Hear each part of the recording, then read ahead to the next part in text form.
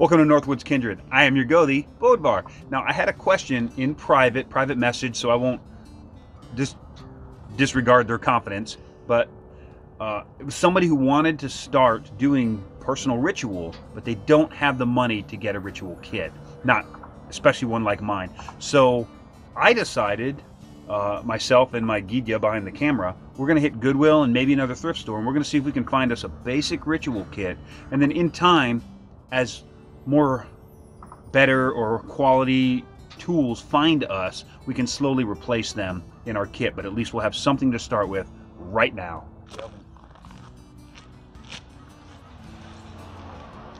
So what do you think? Leave me a comment. Would you get your altar and ritual gear at a thrift store or consignment shop?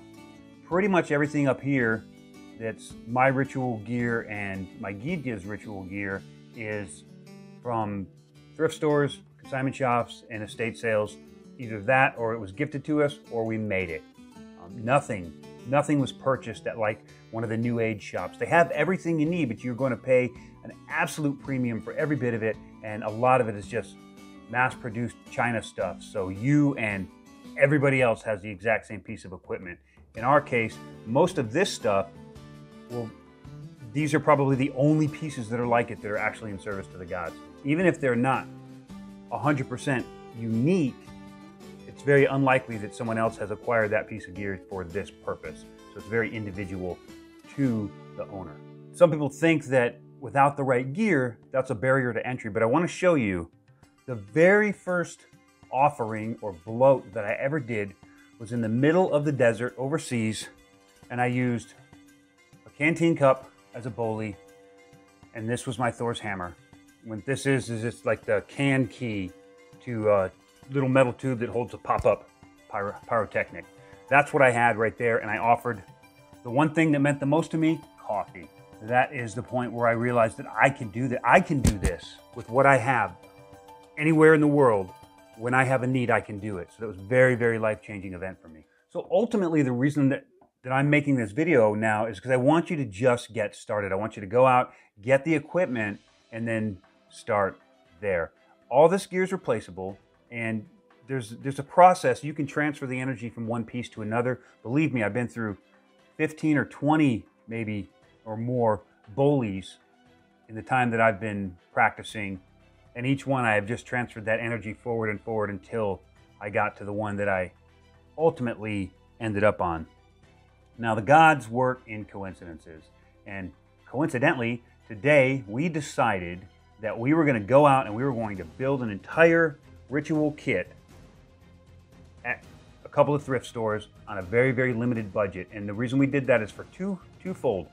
We want you to see that you can do it. It doesn't take a lot. You can collect cans for a day and get enough money to go buy a ritual kit and get started.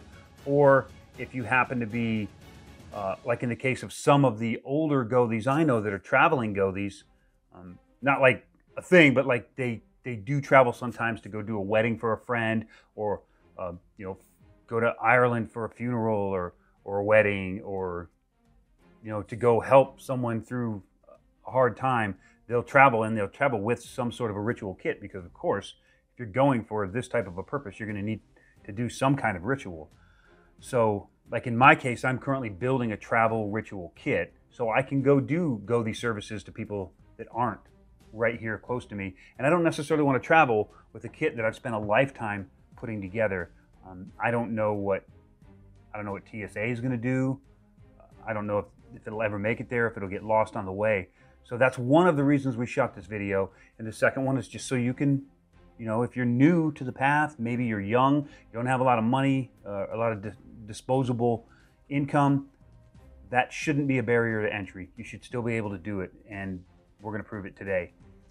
So we've gone to, our first store was Goodwill.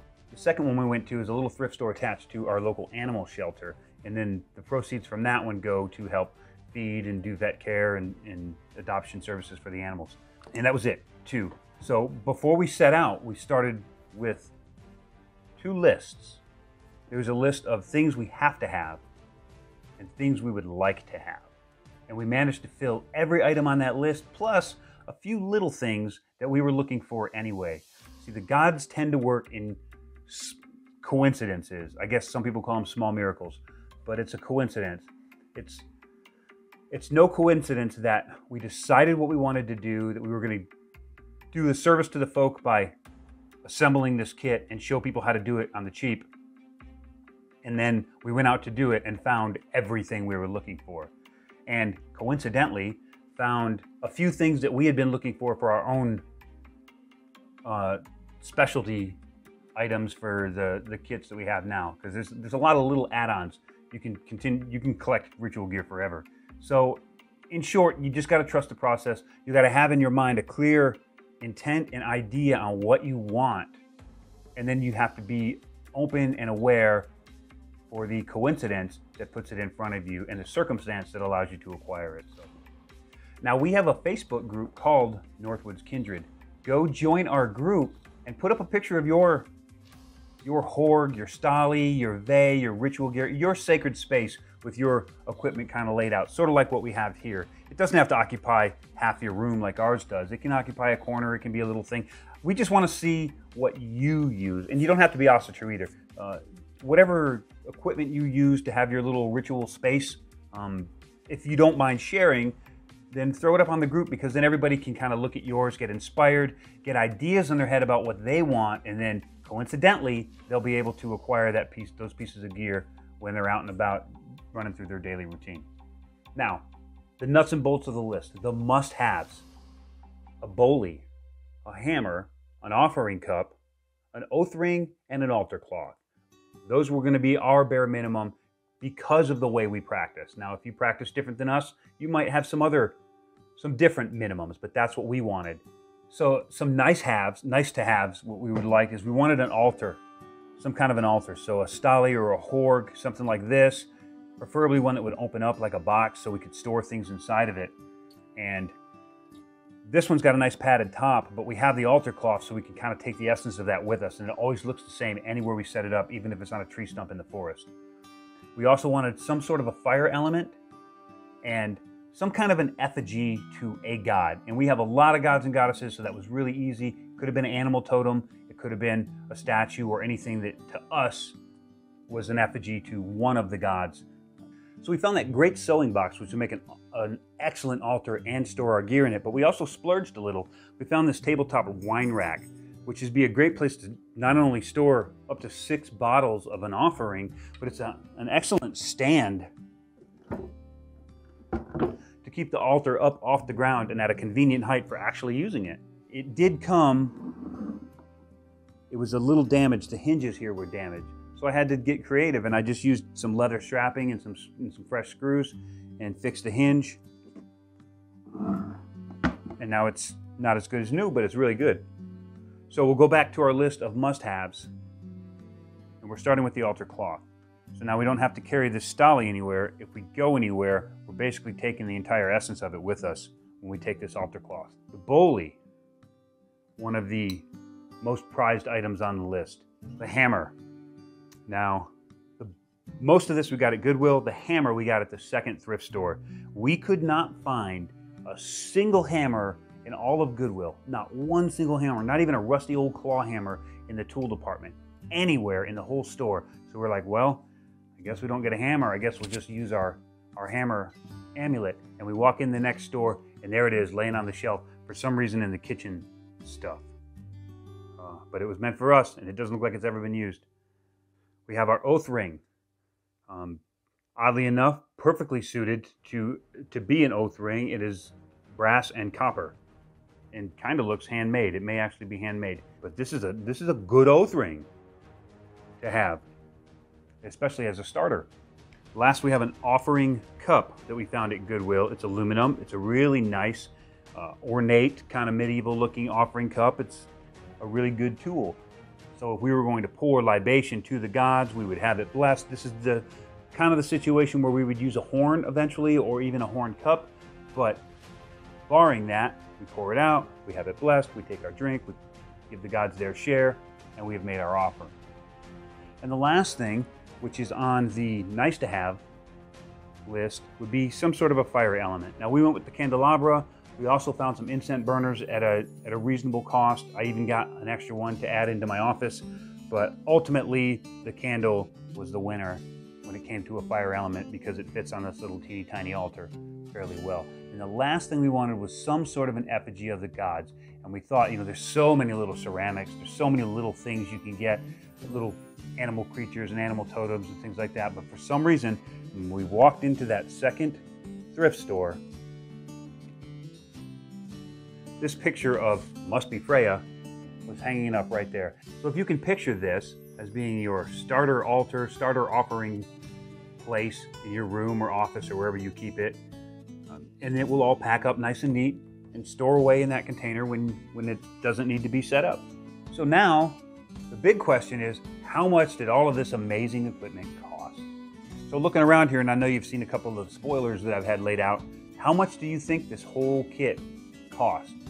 Maybe give a good guess on the must-haves and a good guess on the would-like-to-haves, maybe, or the whole kit, whatever. Just pick a number, tell me what you think the thing costs. So I'm not gonna worry about tax or military discounts or any of that business. We're gonna look at the price tags exclusively. So first thing we'll go through is the must-haves. Ultimately, this is it, and you can set it on any end table or anything that you have. So the must-haves. The altar cloth is $3.99. Our hammer, $1 and a nickel. Our bowlie, earthenware bowlie, is $2.99. Our brass and copper oath ring, $1.15. And our really cool offering cup, 99 cents. Now we're going to add our Stolly box, which did take a little bit of work, but not much, and it was $5.99. And if you splurged and got the wine rack base, that's another $3.99. Our fire element was 99 cents, and I donated the candle, but what would that be, 20 cents more or whatever? We're not going to count that. And then our effigy of a god, our picture of Freya, was $5.10. So the grand totals are $10.17 on the must-haves and $16.07 on the nice-to-haves, for a grand total of $26.24, but you can get it for under $15 for just the basics. So one advantage, even if you're not new at this, if you've been around for a while, if you have to travel, you can put together a kit pretty much anywhere you land if you need to, or you can put together a nice little travel kit that you can take with you and not be too heartbroken if you lose your ritual gear, and potentially even if you have to go somewhere to perform a wedding as a gothie, you could go pick up all of these items at the local thrift stores or consignment shops, perform the wedding, and then gift the couple with those materials so that they have the proper ritual materials in their household moving forward. I think that would be really sentimental and mean a lot to them.